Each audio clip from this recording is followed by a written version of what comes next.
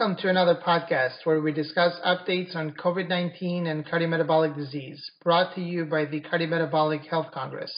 I am Shpatim Karandria, the Scientific Director for CMHC, and today I have the pleasure of speaking to CMHC's Senior Planning Committee member, Dr. Clyde Yancy. Dr. Yancy is Professor of Medicine and Chief of Cardiology at Northwestern University in Chicago, and a nationally and internationally recognized expert in several areas of cardiology. And today we'll discuss COVID-19 and cardiovascular disease. Dr. Yancy, thank you for joining us today. And based on what we know now, what is the connection between cardiovascular disease and COVID-19?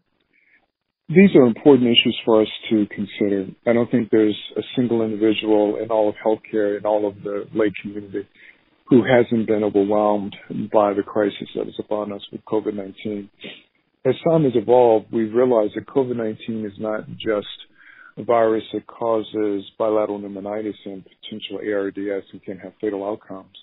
But now we're learning that there is a profile that represents those patients in whom the consequences of COVID-19 may be substantially worse.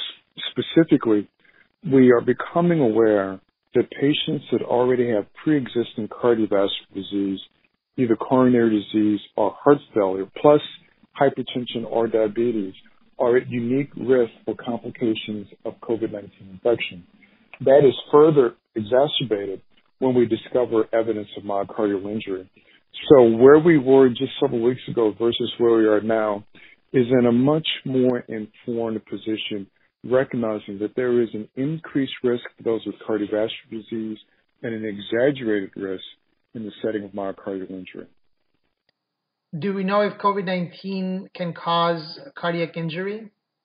So as we begin to try to understand what is the genesis, or better put, what is the biology that uniquely puts patients with underlying cardiovascular disease at risk of myocardial injury, one of the plausible hypotheses is that COVID-19 perhaps may have a predilection for the cardiovascular system and lead to cardiac injury. Specifically, that would be manifest as myocarditis. It turns out that other than a few case reports, we don't have a consistent signal that myocarditis is exactly the phenomenon that's occurring.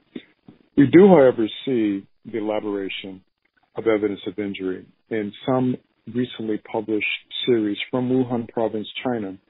So be aware of that particular patient population with a high incidence of pre-existing cardiovascular disease.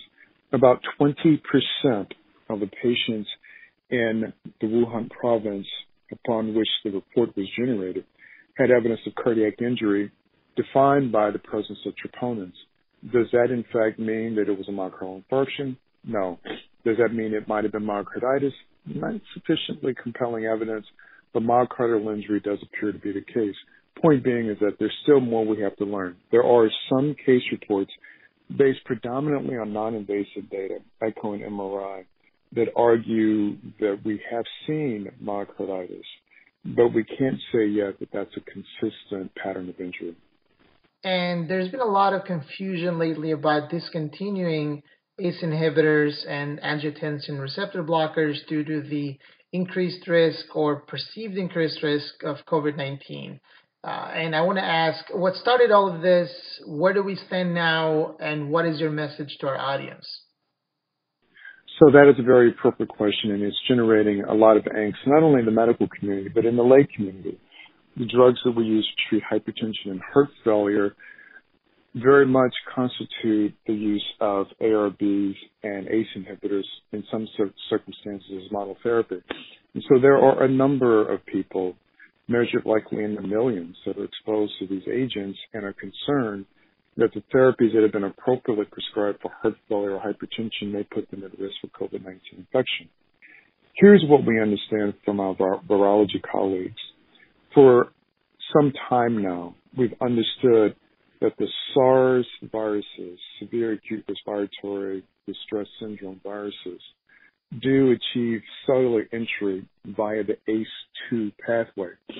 Now, pause for a moment. The ACE2 pathway is not the same pathway that we typically manipulate in the treatment of cardiovascular disease.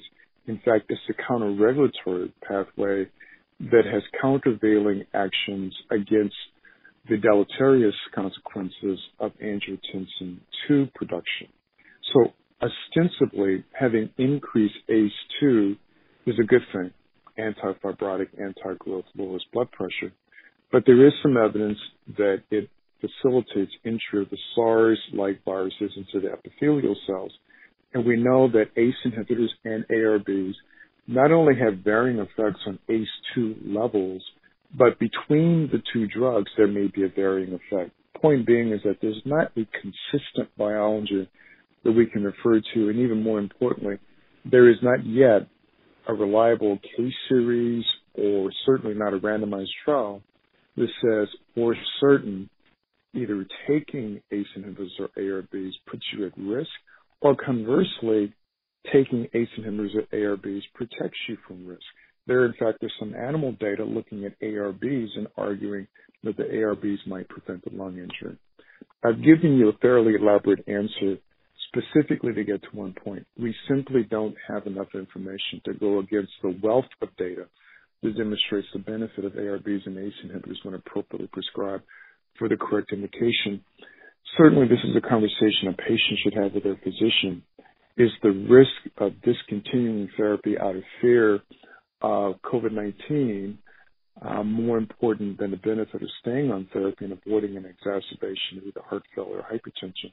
Those are very much important conversations that need to be had with the providers, but all of the organizations of record, the Heart Failure Society of America, the American College of Cardiology, the American Heart Association, have come out strongly in favor of continuing the current therapies for heart failure and hypertension, and I completely align with the institutions of which I'm a member that have appropriately stepped up and taken the high road here and said, let's stick with the evidence and stay with what works for the conditions that we know you have.